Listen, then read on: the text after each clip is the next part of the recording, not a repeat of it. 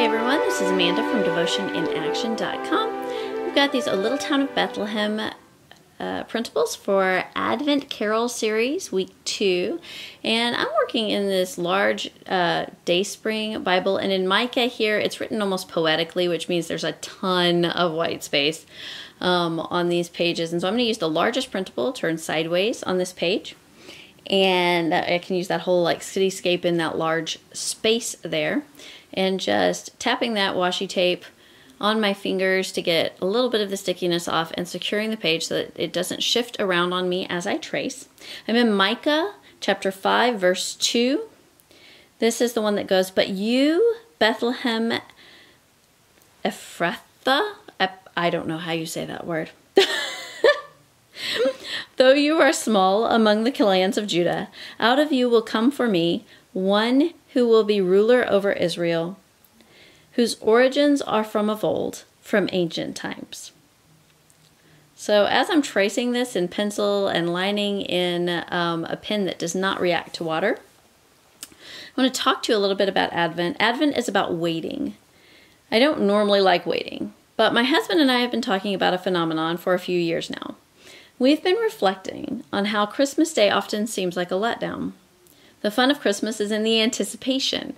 We watch Christmas movies, decorate our houses, see other houses bedecked with lights, and spend more time with family and friends. We have special parties and events, all leading up to Christmas Day, and then wham, it's all over. The waiting, or the anticipation, is the best part of the season. That seems backwards from how most of life is. It's the opposite of how the centuries leading up to the first Christmas were. The Israelites were waiting for the fulfillment of the promise of the Messiah, waiting for deliverance, waiting for joy, waiting for freedom, waiting for significance in a world that viewed them as worthless. And within the Israelites, Bethlehem was looked down on and viewed as worthless. Remember our verse? "But you, Bethlehem Ephrathah," we'll make it up, "though you are small among the clans of Judah, out of you will come for me one who will be ruler over Israel." The small and insignificant was given the greatest purpose and importance in the world on that first Christmas, and is now famous forever because of that one event. So our Christmas carol for this week is "O Little Town of Bethlehem." And the first verse of this goes, "O little town of Bethlehem, how still we see thee lie. Above thy deep and dreamless sleep, the silent stars go by. Yet in thy dark street shineth the everlasting light. The hopes and fears of all the years are met in thee tonight." You see, the world was moving along like Bethlehem was nothing special. Like this family in the line of Judah was completely insignificant. And yet, while the world ignored and devalued it, this place was host to the fulfillment of the hopes of a nation for generations. The next verse says, "For Christ is born of Mary, and gathered all above, while mortals sleep, the angels keep their watch of wondering love. O morning stars together, proclaim the holy birth, and praises sing to God the King, and peace to all the earth." Mary, this young girl, insignificant to the world around her, was chosen as the vessel for the Son of God. Are we seeing a theme repeating itself here?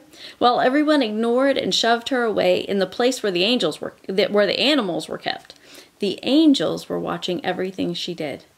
The very stars were crying out praises to God because of the work of God in her life and how she allowed him to use her. Now, this pattern is not exclusive to that first Christmas. Today, those of us who feel insignificant can be given purpose and importance as children of the King of Kings. If we will believe on the Lord Jesus and receive him in to be Lord of our lives, we get the ultimate Christmas gift. The song goes on to sing, how silently, the wondrous gift is given. So God imparts to human hearts the blessings of his heaven. No ear may hear his coming, but in this world of sin, where meek souls will receive him still, the dear Christ enters in. It's the plan of salvation, how God has given this gift of Jesus. And if we will accept him in, we get this freedom from the world of sin. And the song ends with this, "O holy child of Bethlehem, descend to us, we pray." It's actually a prayer back to Jesus. "Cast out our sin and enter in, be born in us today." We hear the Christmas angels, the great glad tidings tell. "O come to us, abide with us, our Lord Emmanuel." This last verse of O Little Town of Bethlehem is a prayer of salvation and deliverance, a prayer of belief. Come to us, abide with us, our Lord Emmanuel. Emmanuel, God with us. That is the promise of Christmas. Our insignificance transformed by the presence of the Almighty God in our lives. So as I start to watercolor here, I'm going to put kind of a blue sky around this town. And then I'm going to choose some oranges, some browns, some golds, and some gray. And I would say choose 3 to 4 colors that you're going to use and repeat those colors throughout this cityscape for the town of Bethlehem. Because if you choose too many colors, it starts looking a little bit like a circus. And I didn't like how blue that sky was around this town, so I'm adding a little bit of kind of a grayish purple close in around the town, kind of darken that up a little bit so that it's not quite so bright blue coming out from there. I know it doesn't show up on camera super well, but on the page I wanted it to be a little darker than the bright blue that I laid down there at the beginning. Kind of drag those colors toward edges that might be farther away from you so that you can see some dimension in your picture as you watercolor. And I would say, like I said, repeat those colors. So I'm coming along and I'm finding places to put the same color in different places in the cityscape. And then that will kind of make your design cohesive as you watercolor, as you paint this image. So our action step for this week. Some of us have been living like we are still insignificant, like we have no purpose or importance. And yet, we have the Savior of the world living in us and with us, Emmanuel. We need to lift our heads and embrace the gift given us by the Father. We are no longer waiting and hoping for the fulfillment of the promise. Just like it was the first Christmas, our mission actually begins on Christmas Day. It's not whammo and it's over. It's the start. It's not the end. It's the beginning. Birth and not death. Life. And that life full of significance and mission to tell the world of God who abides with us. So I want to pray for you as we continue to paint in this picture. Dear God, help us to see ourselves the way that you do.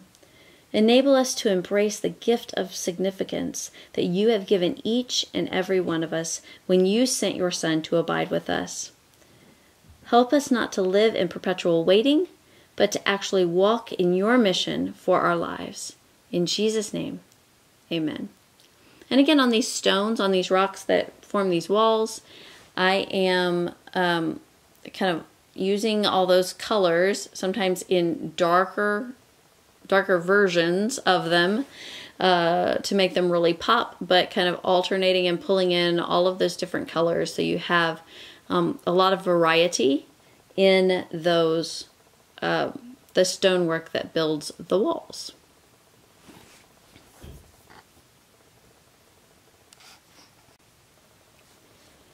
So as you're painting this, you could really choose any color scheme that you wanted. I did have an idea, like it would be really cool to do a night sky. Leave some white or come back in with a white gel pen or even silver watercolors like that metallic set that I have that I've used in other videos, and create stars in a really kind of dark sky. Maybe even the lettering for O Little Town of Bethlehem, come back in with white gel pen and do that over the top of like deep blues and purples and grays to create like this nighttime sky. Would be really cool behind O Little Town of Bethlehem. I'm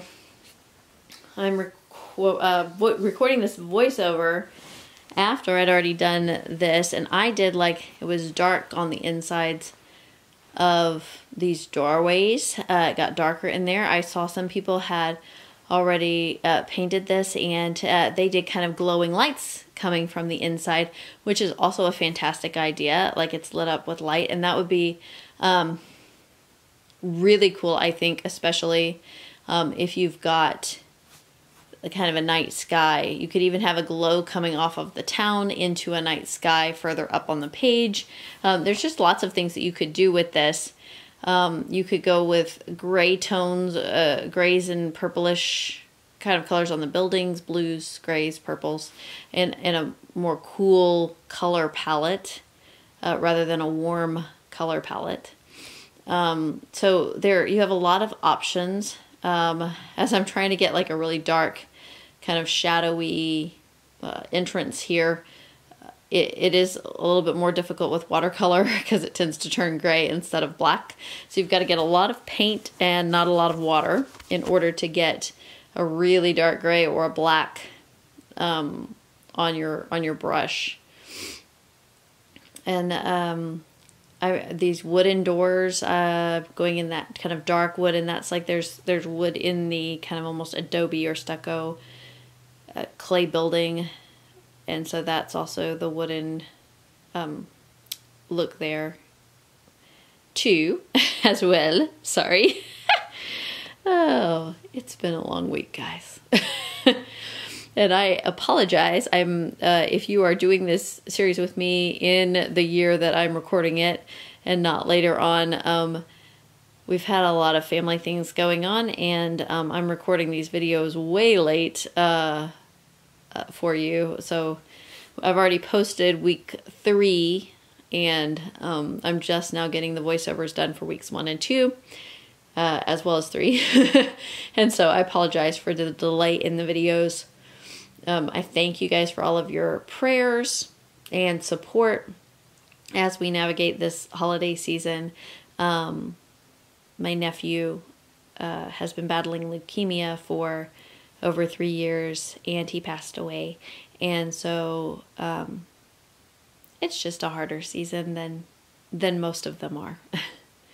And we're having at times where we are perfectly fine and times where it really hits us. So I appreciate all of your prayers, and especially for my sweet sister-in-law and brother-in-law, his parents and his 2 sisters, for my kids who, felt more like siblings to them than cousins, because they've been raised really closely. I appreciate you continuing to pray for all of us as we navigate this new normal that is life. We are thankful that he had a very real and alive faith in Jesus, that he is in heaven, and we will get to see him again. But at the same time, we're sad that it's going to be a while before we do. So I just wanted to express my thanks. So many of you have reached out over email or Facebook, Instagram, messaging me, and letting me know that you are praying for me and for our family, and I really do appreciate it. We are definitely feeling the effects of those prayers as God holds us up through this time of difficulty and grief. So we really appreciate you. And I appreciate your patience as I've been late getting blog posts up and videos up and everything like that done for this Advent series. So really do appreciate it. That paint kind of pooled strangely, and when it pools, I don't mind it most of the time. It pools and I like it, but sometimes it just pools very, very strangely. And so you can take a brush that has hardly any water or is dry, and as you are drying it with the heat tool, even move that paint around and adjust how it looks, and it will kind of make that a little bit easier. And as always, I'm adding hashtag Advent Carols week 2 and at Devo in Action. That's my handle on Instagram and on Facebook. Love for you to follow me and add your pics and your thoughts about O Little Town of Bethlehem. As I'm looking at this, I'm thinking that title just really doesn't stand out. So I'm going to take a thicker black marker and just darken all of those down strokes. And I have 2 of those, and the first one I picked up was the one that is running out of ink. So got to get the newer one that has ink in it here to those down strokes. And this really makes it pop quite a bit more. I think it's much easier to read that title with just these down strokes. Darkened and thickened, those lines really kind of standing out on the page. It makes it pop quite a bit more. So there we go. That's just personal preference. You could leave it thin, you could write it in all caps, you can do it however you want. It's your page when you make it. But I wanted the title to look like that. Thanks so much for watching. Come and join me in week 3 next.